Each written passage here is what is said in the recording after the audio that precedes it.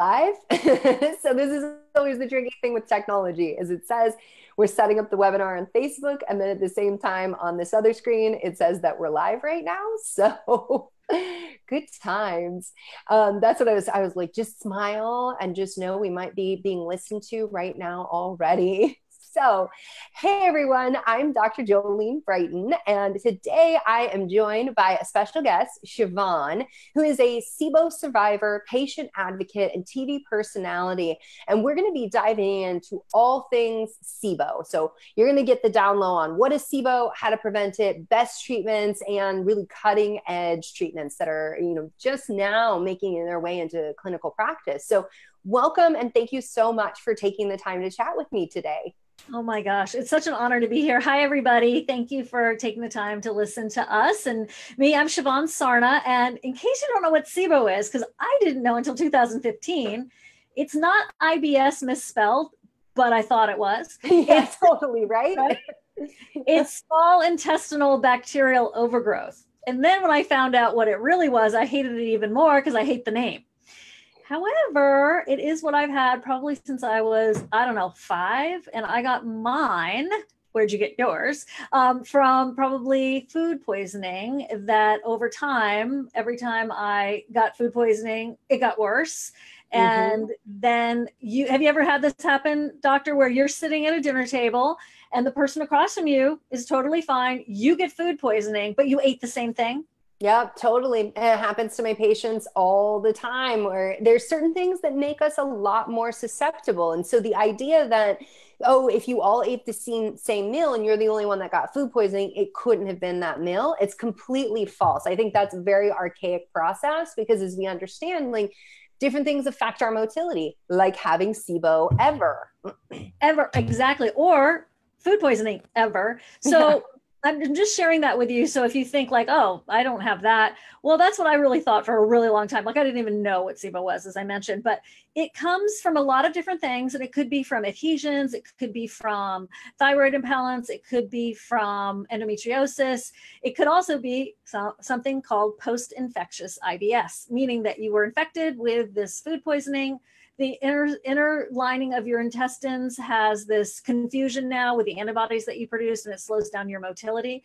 Thus, for whatever those reasons are, your underlying cause, bacteria that would normally live in the large intestine and could be totally cool and not like negative pathogenic bacteria ends up in the small intestine, which is fairly sterile by comparison to the large intestine where the big microbiome lives. And it becomes like this little still. And it brews and it makes gas, and think of a brewery, a micro pub. And that's why bloating is one of the biggest things that happens when you have SIBO. So if you have ever felt bloated, I know most of my friends have, it could be because you ate a lot of salt or whatever, but it also could be SIBO if it's consistent and if you have diarrhea or constipation or alternating diarrhea or constipation, or like IBS that's just like, you don't know how it got there. You don't know what to do about it. Sometimes it's good, sometimes it's bad, but bloating is a prominent part of your existence. Totally. And this is, I really appreciate you framing it in that way because I think that, so if you've ever had SIBO, you really hate those bugs, like you hate them. I developed SIBO as a result of food poisoning, and I actually didn't have any symptoms. And it wasn't until like my husband, I was like, I know you got SIBO. I know that's what's going on here. And doing the testing, he was like, I'll do it if you do it. And I'm like, okay, fine, I'll do it, but I'm fine. And when I did the testing, my gases were like 300 parts per million. So, and we're going to talk more about testing. And then it was after the testing that I remember I ate like a bag of cherries, and and that set me off. And this is something that bloating, for people who've never had significant bloating, they're often like, oh, that's uncomfortable. You have to undo your belt a little bit. But that was the first time that I had experienced that degree of bloating. And I was in the bed, like writhing in pain. My husband was so freaked out. He was like, I think we need to go to the emergency room. And I'm a doctor. I'm like, I don't need to go to the emergency room. I like need to burp or fart or something here. But it's not just that, because it's also the inflammation that's taking place. So I really want to say though, I like that you frame that like these are good bacteria. And that's the thing I really try to educate patients about, is that they're good bacteria in your large intestine, but when they get into your small intestine, that's the totally different story. And it's not that the bugs are necessarily bad, it's where they're living and really what is going on. So, you were saying some of the root causes of SIBO. So maybe you had food poisoning, like we've talked about. You were also talking to endometriosis. Can you talk a little bit about how that can actually lead to SIBO? Anytime the tissue around your intestines is shimmied or jimmied or in a different location, you have a cesarean maybe, endometriosis, like I said, adhesions, which is like that interior scar tissue that happens. I had it from a seatbelt that pulled my stomach and connected it to the lower left part of my, or upper part of my left side of my colon. Oh my gosh, that's pretty extreme there. Oh my gosh. You can literally have been hit with a baseball as a kid or even as an adult. Your body goes, yikes, and it binds on the inside to hold everything together. And those little adhesion collagen fibers are like, I don't know, I think it's 30 times stronger than steel. So it can really move your organs around. And then there's the ileocecal valve, which is that little flappy valve between the large intestine and the small intestine. And if it's not staying in place properly, the juices or the bacteria can sort of backwash down into the small or up into the small intestine. So there's all kinds of reasons, including thyroid imbalance, because that directly affects motility. You were talking about estrogen dominance. There's just so many things. Now this is huge. This is going to be something that you probably are already preaching to the choir, but you have to get tested for SIBO if you think you have it. And here's why. And I'm not a doctor, I'm a patient, just like you are. You were a patient too, you're a doctor. It also has some of the symptoms that can be disguising ovarian cancer. Mm-hmm. So that's why I'm a huge advocate of testing. So when you test, Yeah. Either way. And that is, I really love you saying that, because that is so important, because SIBO is really, it's hot right now, right? Because we just figured it out and a lot of people have it, and a lot of people have digestive issues, but it's always understanding what's the root cause. Like, if you want to make it gone for good, you better figure out how you got it in the first place. But you're so right, like changes in bowels, constipation, these kinds of things, and you may very well have SIBO, but you might also have ovarian cancer. Like, there is no reason why you can't have both things going on. Now we've got and I want to just say hi to Becky and Michelle and Christy. We've got some people jumping on here and already asking questions. And one is, Christy was asking, can she begin treating SIBO if she has it, or do I need to wait for other tests to come back? And you really just answered that question with, like, you need to get the full picture of what's going on. But when it comes to testing, how can people understand if they do have SIBO and if this is their issue?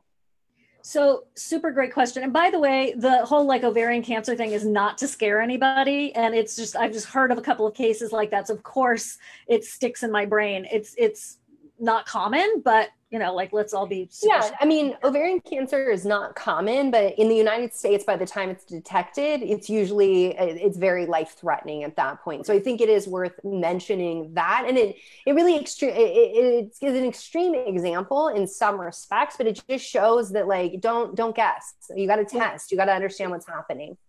So that, Christy, I'm so glad you asked that question. So there are a couple of things.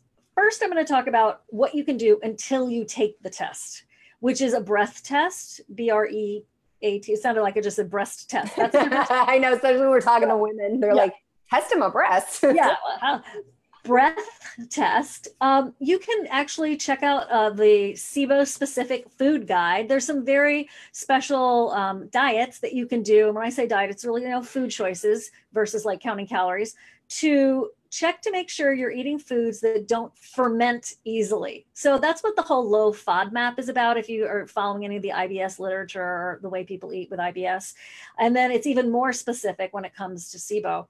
But you can start there. That's a great place to start to control your symptoms. So diet doesn't cure SIBO, although Dr. Norm Robillard of Fast Track Digestion has experience with that. I'm going to talk to him very soon about that. But in the meanwhile, because I'm not a advocate pro on that yet, I can't wait to be though.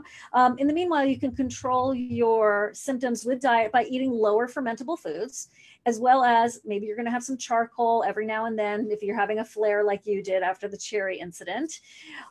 So that doesn't mean you shouldn't test, okay? Because once you get that breath test done, which is drinking lactulose which is a sugar that doesn't get digested in your body. It feeds the little bugs, and then those little bugs exude either hydrogen gas, like literally hydrogen gas, methane gas, think of cows, right? And then it could also be hydrogen sulfide, which is like a subcomponent of SIBO.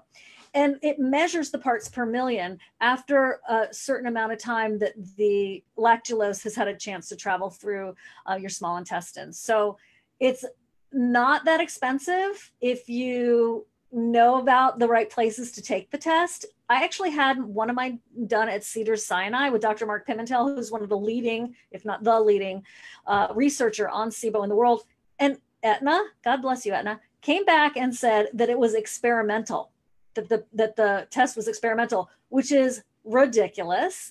Sorry. But if you go to Aerodiagnostics Labs, it's just one of the labs that I'm familiar with, they will work with you. So if your insurance isn't paying for it, I've heard of people spending as little as $145 on it. So I can't say that that's their policy. I'm just saying that's what I've heard of. They're very committed to helping. So you can do the test at home. The first time I had it done, my insurance did cover it.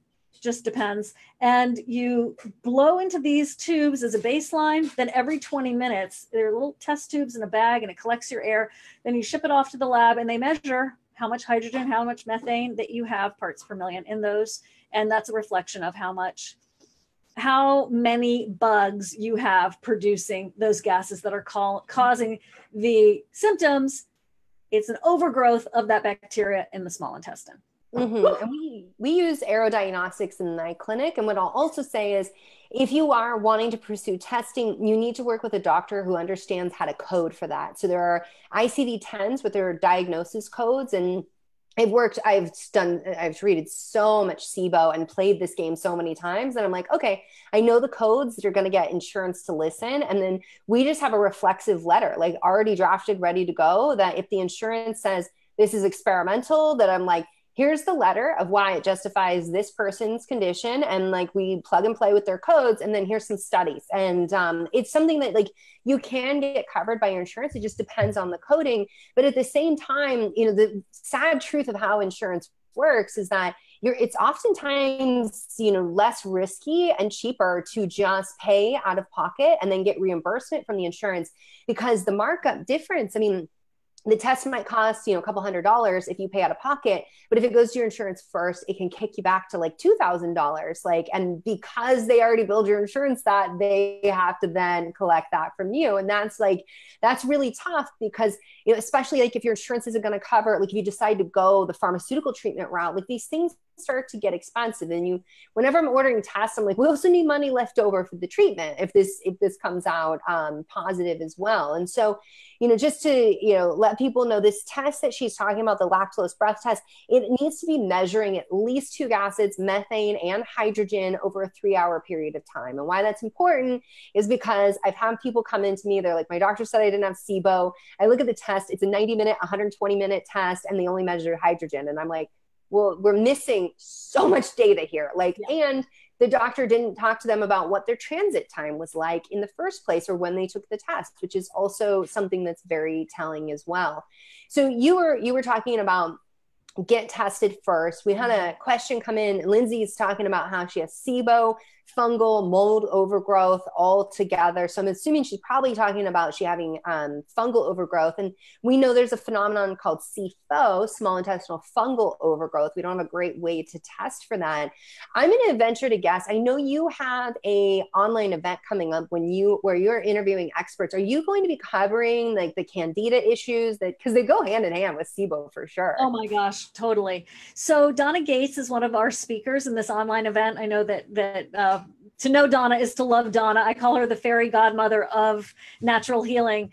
I haven't told her that that's what's in the copy, so I really hope she's cool with it. But anyway, she's going to talk about candida. She's one of the world's leading experts on candida. We also have Dr. Satish Rao, and he is out of, it's a university in Georgia. I'm sorry, Dr. Rao, I can't remember the name of it right now, but he is one of the world's leading experts on fungal overgrowth. So I had 2 amazing conversations with them about that. And he talks about some very advanced test techniques that are quite invasive. And Donna talks about, you know, some other aspects of it. So we do cover it, and it's super, super important and very frustrating. And I know that because I've had it too. So it just sucks. Mm-hmm. Yeah. And there's some people that are talking about like they've had stool culture on here and Nutri-Eval testing, organic acids. And I think that that's one way we can start to piece it all together because, and you guys definitely, if you are interested in going deeper on this and hearing from these experts in the arena, definitely we've included, I saw my team just put a link in there for your online event about this because it's really, I mean, it's more than, I mean, you need an entire hour just to talk about fungal overgrowth in the intestines. For sure. So, you know, there's questions coming in about treatment. One person's like, are you familiar with Megaspore probiotic? I love Megaspore. So Misty, thanks for that question. She's saying she has success reversing SIBO using it along with healing her gut using bone broth, gluten, dairy-free diet. So it sounds like she was doing several of the interventions you kind of mentioned, but when it comes to SIBO treatment, like if you could get to this, just an overview for women who are listening right now, like kind of what's on the platter for them. Well, there are three major ways to treat SIBO. So symptom treatment is diet, and it can be really, really effective to just make you feel better. But in terms of killing the bugs, which some people are like, that's a little harsh, but that's what ultimately you're doing. You're killing them in that location, right? So it's the elemental diet, which is a liquid diet that was originally designed for the astronauts and has also been used in feeding tubes. It nourishes you when done properly, but it starves those bugs in that location. So that actually has the highest success rate. It's also really hard to do. Although if you're really suffering from SIBO, a lot of people I know that have done it have said to me, oh, I wish I had done that first because it would have just been, I would have gotten on with my life so much more quickly. You know, so, that is seriously the real talk right there, though, is that whenever, you know, I diagnose someone, it's up to me. And it's really, ladies, it's up to your doctor to give you all your options and let you make the choice. Nobody ever chooses elemental diet first. Nobody.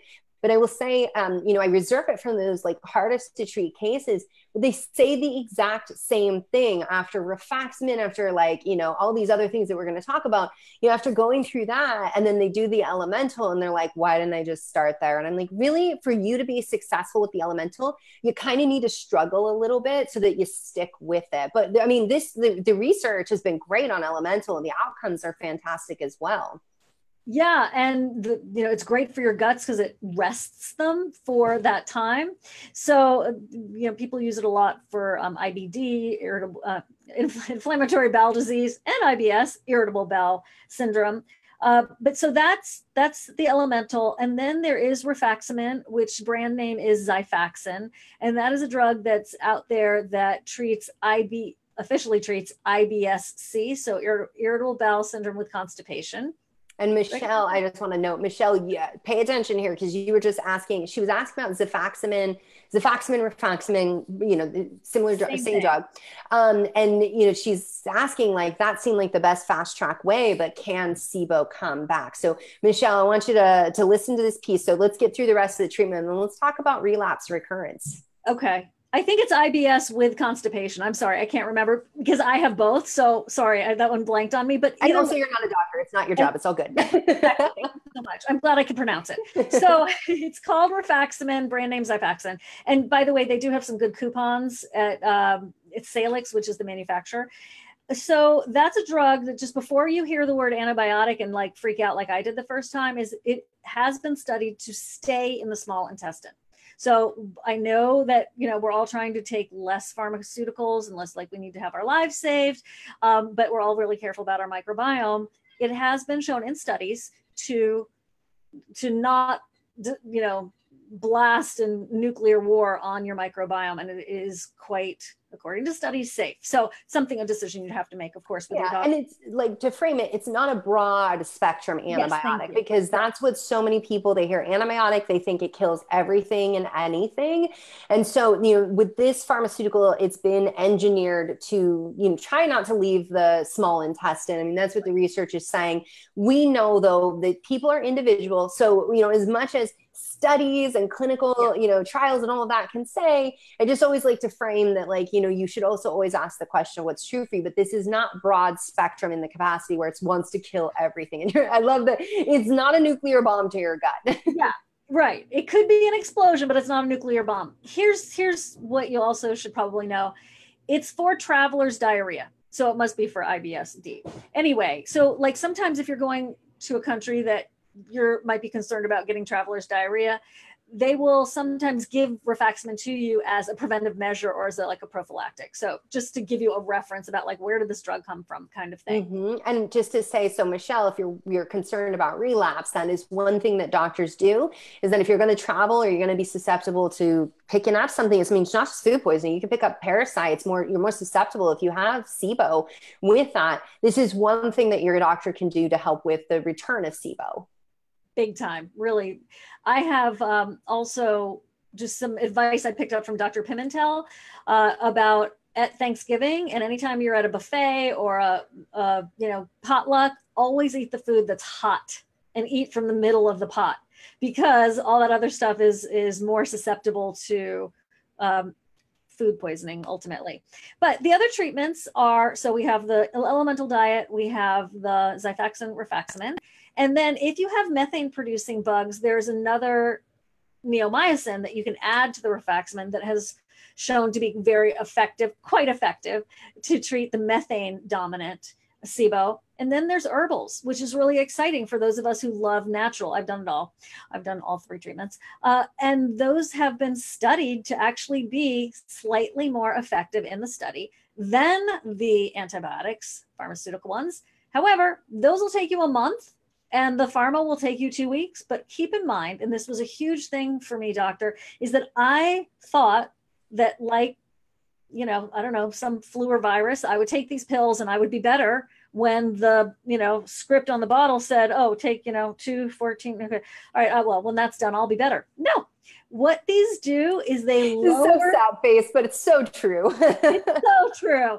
I was like, miracle, right? Like, like, instant gratification. Why am I even waiting 14 days? Because we're just so programmed that way. But it reduces the gas levels. So when you see the gas levels going down after you have retested, which the doctors that I have learned the most from really do suggest that you retest right after your treatment, so they can see, was it SIBO exactly, or do you still have it, and are we on the right track? So it will drop the gas levels. Sometimes people have to take rifaximin 5 times, but they've done studies to show how is it losing power? Are you becoming resistant to it?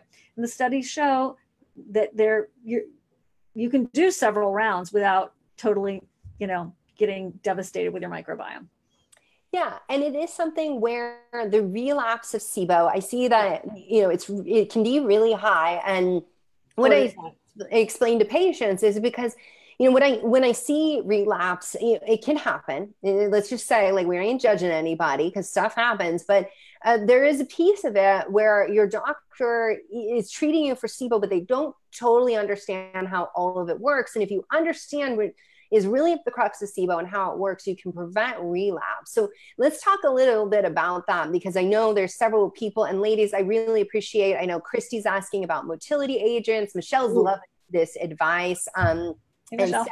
Stephanie's talking about, can you do several rounds of herbal treatment as well? So ladies, I appreciate these questions. I also want to say that, like, if this information is helpful for you and you think more people need to hear this, let's be sure to share this and get this out to our communities so that we can support more women in being able to heal their body. So let's go into the relapse, because that ties into Christy's questions about, motility agents as well. Right on. Great question. So relapse is so high, it's ridiculous. Okay. So this also, I didn't know when I first started getting treated. I thought, once again, I'll take this pill. I'll take it for 2 weeks. I'll be well. This will never happen to me again. Wrong. So this is where I became very familiar with the concept of managing a chronic condition, because my post-infectious IBS is not cured by those drugs. You can reduce the bacterial load in the small intestine, but you have to get to your underlying cause. And right now there's really no cure for example, post-infectious IBS. However, with the way that I have it, for so long in my life and so many multiple times. However, you need to be doing, no matter what, right after you've, treated SIBO, a prokinetic. So what's a prokinetic? It's exactly what you're saying, Christy. It is a motility agent. Think motility, like motion, right? You're moving your guts, you're moving the material through your guts. There's something called the MMC, which is the migrating motor complex. And that is this like crumb cleaner of the inside of the small intestine. And it's just like getting those little microparticles of bacteria so that when the migrating motor complex does its job, it sweeps out that bacteria in a normal body function so that you don't have SIBO. But if that's all jacked up, you're going to probably have SIBO. So the motility agents, the prokinetics, helps with the synchronization of that motility and the nerves of that area of the body. And that helps to prevent relapse. Now, if you have a physical structural ileocecal valve or adhesions, you're destined to probably have relapses, but the motility agents can at least keep things sort of the table cleared and can help with management for sure. Absolutely. And that's something where I know you're going to be speaking on your online event with experts who are going to be talking about what do you do about those adhesions? Because there are therapies that you can do for adhesions. They'll be talking about the different prokinetics and who they apply to and which ones to choose because, there's several natural ones out there. There's also pharmaceutical options. And it really just comes down to like, what does your body need and what's true for you? I do want to shout out Misty. She shared this talk right now with her scleroderma and functional medicine group. So thank you so much for that, Misty. I really appreciate that. And then Marcella's coming on. I'm curious, with your online event that you're running, it's all about SIBO and IBS. And by the way, ladies, that link is there below that you can check that out if you're interested. Is there anyone talking about pregnancy, SIBO and pregnancy using antimicrobials during that time? Thinking. Okay, so you know what? I didn't talk about pregnancy as much as I talked about infertility. And it was with Dr. Stephanie Hayes. So I'm going to say not as much as I probably should have about pregnancy. So I'll let you talk to your personal doctor about that. But if anybody is looking to get pregnant, you should definitely try to clear your SIBO. And you should listen to Dr. Stephanie Hayes, who's a naturopath out of Portland, who, like by accident, observed that when her patients cleared SIBO, their infertility issues cleared up. It was fascinating. Absolutely, because SIBO is inhibiting your ability to absorb nutrients. It's a signal to your environment that it's not safe. So you're not going to ovulate, you're going to have fertility issues. But the thing I see in my practice is that if you don't take care of your gut first and you get pregnant, what happens in the first trimester? I actually see that pregnancy can be a triggering event for developing SIBO because in the first trimester, progesterone goes high, motility goes down because progesterone keeps the baby around. This is a very good thing, but it slows gut motility, which means the reflux of the large intestinal bugs can make it into the small intestine.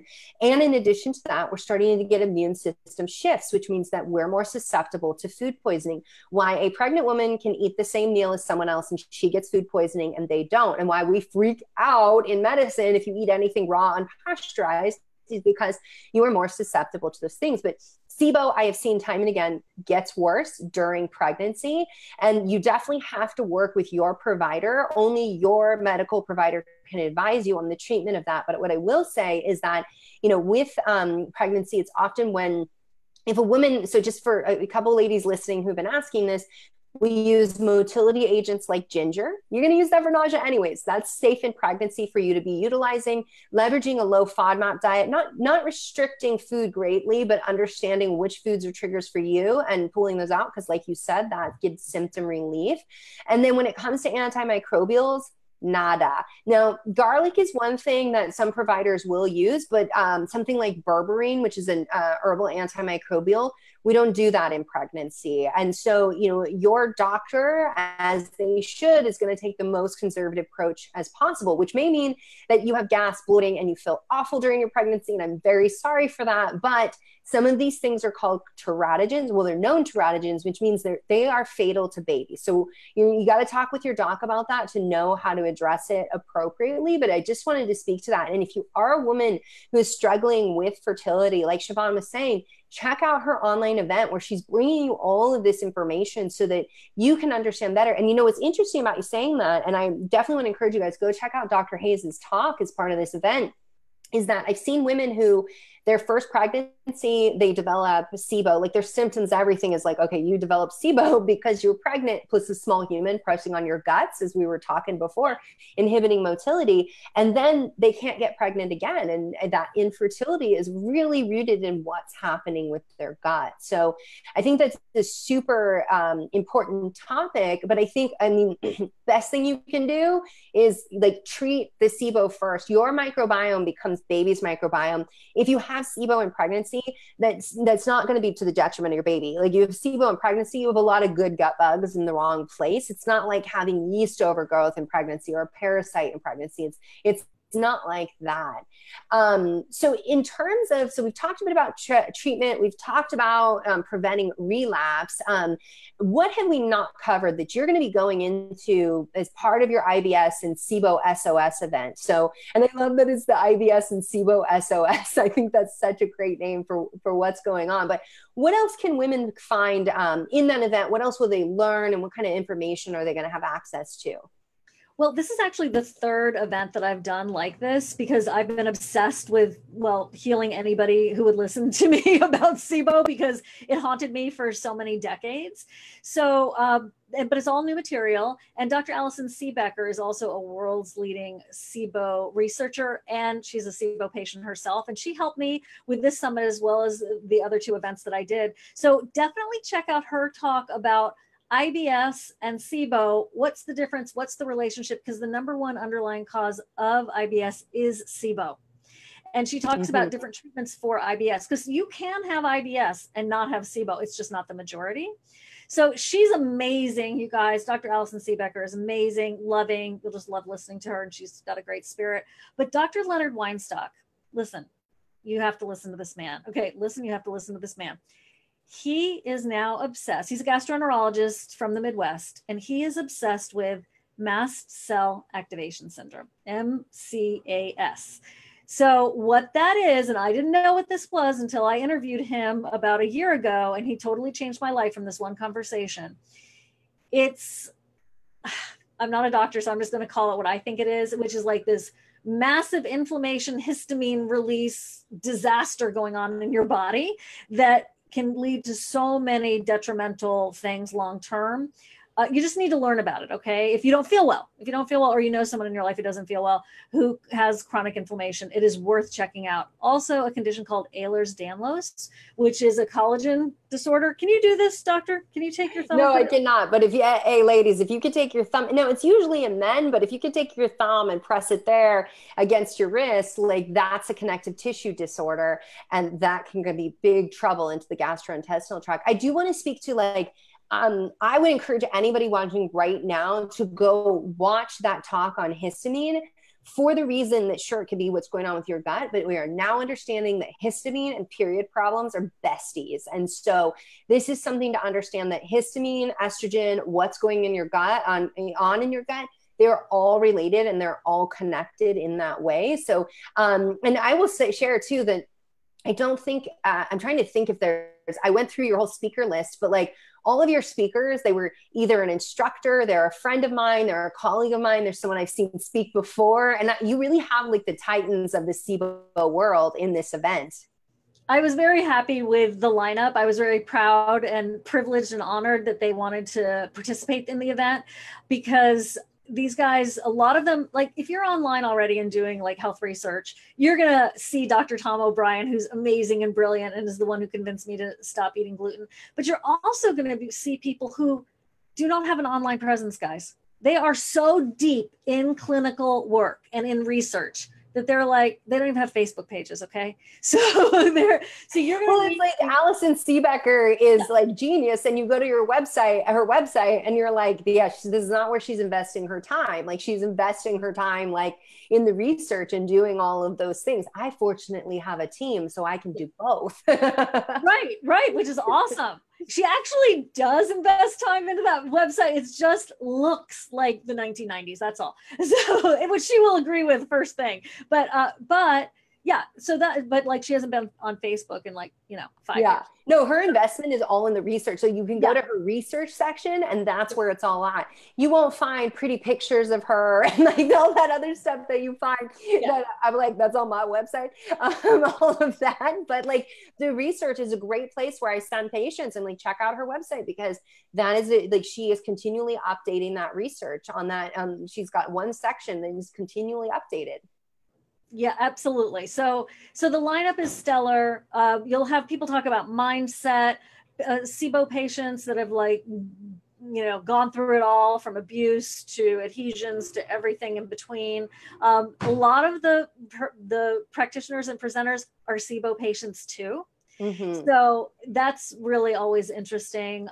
It's everything that I wanted someone to know about if they think that they have SIBO or IBS, or they're just bloated and they aren't really sure. Because I had IBS for so long, and a doctor with best intentions told me to take an antidepressant.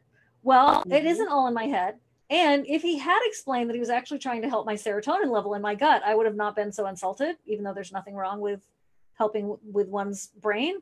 But I was uneducated Mm-hmm. and confused. And he wasn't the greatest communicator. Might have been great, but he wasn't telling me that day what was happening. So I really have tried to cover all of the gaps in knowledge for a beginner, for a practitioner, for someone who's already super educated.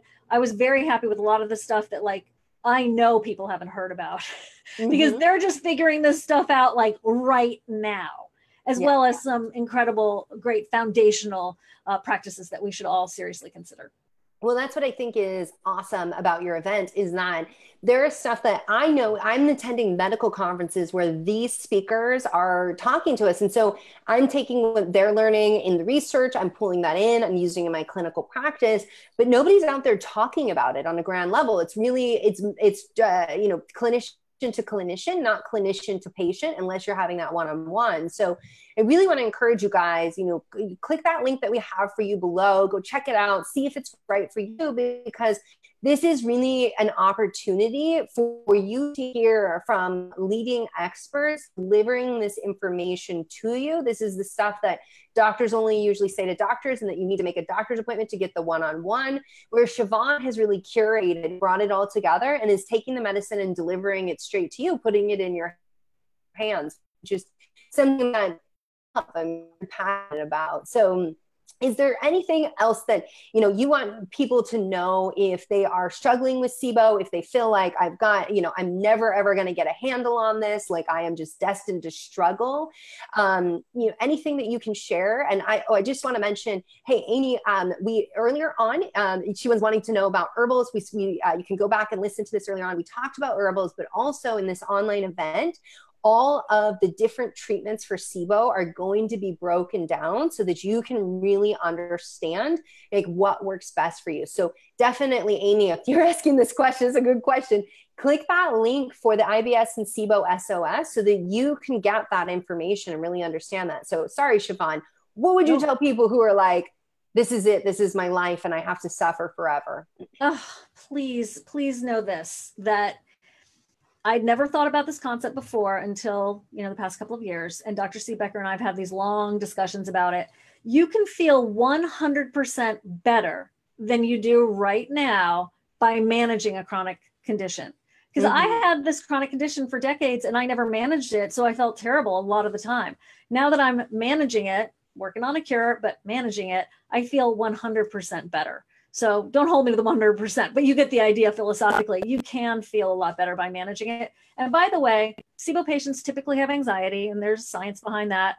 And it's a lot of freaking work. Dudes, no lie, it's work. So I understand what it's like to go, I just have to take a break. I have to rest. I'm not going to think about it. I'm just going to rest, and I'm just going to take it down, because it's easy to get burned out. I got pill fatigue. I mean, and of course, never get off your medications without talking to your provider first. But just, it's that inch by inch, it's a cinch. You just got to educate yourself. By the way, it's 44 different presentations. It is over Yeah, it's a ton.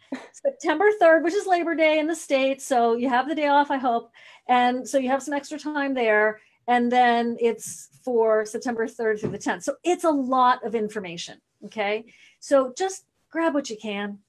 Don't feel like you have to learn it all right away. It's just a couple of little tidbits here and there could really move you forward on your path. It's free for those days. You watch that one day, it's available for 24 hours, then it goes away. If you want to pick it up, buy it, great. It's like the event's like only $59 right now. I think it goes up after Tuesday. If you don't ever have to buy it. Okay. I just want to be really clear about that. Just go learn. Mm-hmm. Yeah. And, the other thing I would encourage you ladies to do to not have overwhelm is that all of the talks are listed there and you can see what applies to you most. I love consuming this information. And I think it's such an amazing time that we live in, that we can have access to so much information. So I really want to say I appreciate so much that, I know how much work it takes to interview 44 people. That's like at minimum 44 hours out of your life, but we know there's front end, back end, and all kinds of stuff that goes into that. So, it's clear to me that this is a passion project for you. This is something that you are really passionate about educating and advocating for patient care. And so I just want to say thank you so much for taking the time to speak to my audience, for putting this event together so that people can get access to the information they so desperately need. Thank you. Thank you so much for having me. Thanks, everybody. It's an honor to spend time with you. I really am humbled and very appreciative that you would take the time to listen and to learn. And as I always say, don't give up. Awesome. Well, thanks so much. Take care. Thanks, Doc. Bye, guys.